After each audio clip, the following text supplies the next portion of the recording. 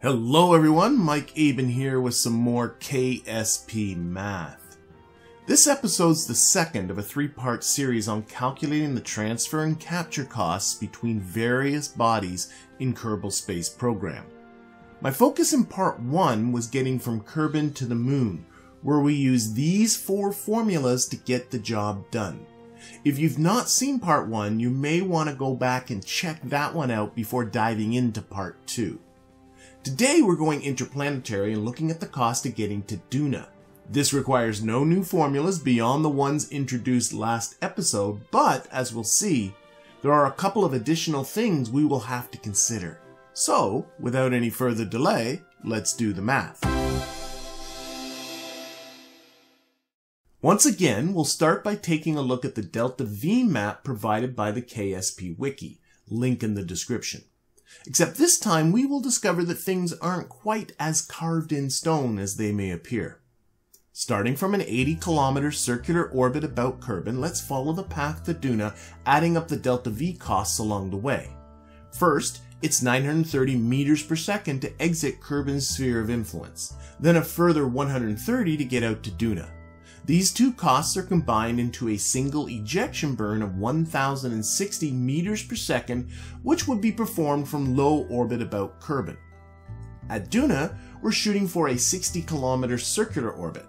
To get the capture burn, we add the 250 meters per second for the capture and the 360 meters per second for the circularization to get a single capture cost of 610 meters per second. With the 1060 meter per second ejection and the 610 meter per second capture, we have a total cost of 1670 meters per second. Okay, that's our benchmark. Let's see how we do. We'll start by ignoring the spheres of influence of both Kerbin and Duna, and just look at the cost of transferring from Kerbin's orbit to Duna's orbit. The transfer orbit would be an elliptical Hohmann transfer with one burn performed at periapsis and the other at apoapsis, with the vis-viva equations providing the means for calculating these two burns. It is here that we run into a little hiccup. Though Kerbin is a perfectly circular orbit with a radius of almost 14 million kilometers, Duna's orbit is slightly eccentric, with a periapsis of under 20 million kilometers and an apoapsis of well over 21 million. Note all the distances we see here are measured from the Sun's center. So how are we going to deal with the fact that Duna's orbit is an ellipse rather than a circle? We will be getting back to this question later in the video, but for now I'm going to do what it appears the creators of the delta V map did. I'm going to pretend that Duna's orbit is a circle with a radius equal to its semi-major axis. Recall that the semi-major axis is simply the average of the periapsis and apoapsis. I should point out here that I am also ignoring Duna's almost trivial orbital inclination of 0.06 degrees. We'll talk about inclination when we take on Moho next episode. Now that we've approximated Duna's orbit to a circle, we can substitute into the two vis-viva equations to get a delta V1 of 918.35 meters per second and a delta V2 of 826.05.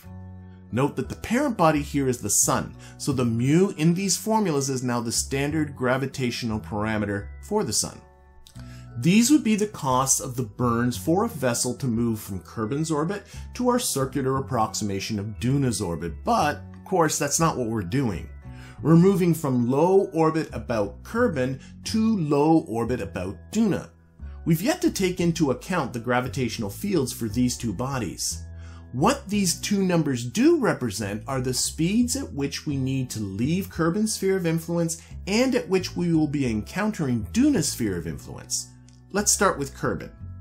We need to leave Kerbin's SOI at a speed of 918.35 meters per second. So, what velocity do we need at an altitude of 80 kilometers to achieve this? For that we need this formula, which I should have mentioned last episode is really just the conservation of energy law in disguise. Once again, we substitute in, this time making sure our gravitational parameter is that for Kerbin, and work out that we need a low altitude speed of 3,338.64 meters per second. Finally, we remind ourselves that we are starting from low orbit about Kerbin and already have a speed of 2,278.93 meters per second. Our ejection burn just needs to provide the difference between these two speeds, getting us 1,060 meters per second for the burn, which, by the way, is exactly the value on the delta V map. Man, this map doesn't give you any wiggle room. So far so good. Now let's switch our attention to Duna. We've already worked out that we will be encountering Duna's SOI at 826.05 meters per second. The fact that we are now entering the SOI instead of exiting makes absolutely no difference. Physics doesn't care which way you're going. This is just going to be the exact same process as we had with Kerbin. First, we calculate our velocity at closest approach, making sure now the gravitational parameter is that for Duna. This comes out to be 1,501.97 meters per second. We then calculate the circular orbital velocity at an altitude of 60 kilometers, which is 890.54 meters per second. Our capture is, once again, just the difference between these two, which is 611 meters per second, which, when we round to the nearest 10, again matches the delta V map. So we've confirmed the values in the delta V map. Big deal. What about this business of approximating Duna's orbit to a circle? Does it really matter? Let's find out by making it an ellipse again. By the way, I have dealt with elliptical transfers before, but that was a long time ago, so I'm going to be doing this as if no one has seen that video. We do not know where we will be encountering Duna's orbit, so I'm going to go for the most expensive scenario, and that is an encounter with Duna's periapsis. This may seem a bit counterintuitive. After all, shouldn't it be more expensive to get to apoapsis? It is further away after all. Yeah, though I suspect this is far from the first counterintuitive thing you run into in this game. Isn't orbital mechanics wonderful? Okay, so we're meeting Duna at its periapsis. We start off by, once again, for now, pretending that Duna's orbit is a circle, this time with a radius equal to its periapsis. Don't worry though, we'll be correcting for this soon enough. We do the same thing as we did before, using the first vis-viva equation to calculate the speed at which we need to leave Kerbin's SOI, which comes out to be 811.43 meters per second. This number is actually correct, despite us changing Duna's orbit to a circle. That's because regardless of the shape of Duna's orbit, we need to get the apoapsis of our transfer orbit up to this altitude. And this is the speed that gets the job done. Armed now with our exit speed, we calculate the required burn at LKO using the exact same process as before, the only difference being our new exit speed. This gets us 1,039 meters per second for our ejection. A little cheaper than before, which shouldn't be surprising since we are not going as far now. But what about the capture cost? Again, we use the second vis-viva equation, this time getting a delta V2 of 739.64 meters per second. This would be our encounter speed with Duna if Duna's orbit were this circular one, but it's not. It's really this. In order to match Duna's true orbit, we need to raise our orbit a little further. How can we calculate how much additional velocity we would need for this? Well, it's just this first vis-viva equation again to calculate the delta V required to raise our apoapsis from 19.7 million kilometers to 21.8 million kilometers. Putting in the numbers, we get an additional required velocity of 194.42 meters per second. Adding this to the 739.64 gets our true encounter speed of 934.06 meters per second. Armed now with the correct encounter speed, we can now go to Duna's SOI. Going through all the same steps gets us a capture burn of 673 meters per second. That's 63 meters per second more than what's on the delta V map.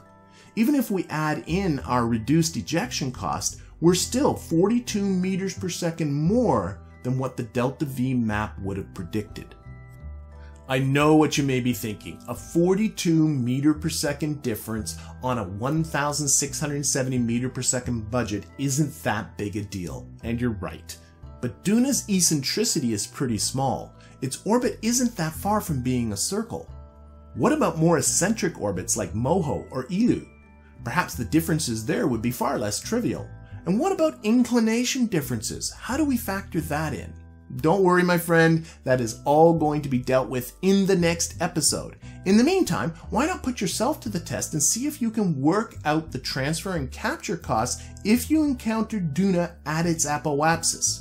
We should start by imagining Duna in a circular orbit, but this time with the radius equal to Duna's apoapsis. One note of caution: when you work out the extra delta V to deal with Duna's eccentricity, think carefully as to whether that speed should be added to or subtracted from your encounter speed. If everything goes right, you should find the ejection cost to be 1,088 meters per second and the capture to be 553. But with that, I'm drawing this particular video to a close. I hope you found it useful, and as always, I thank you for watching and hope to see you for the next one.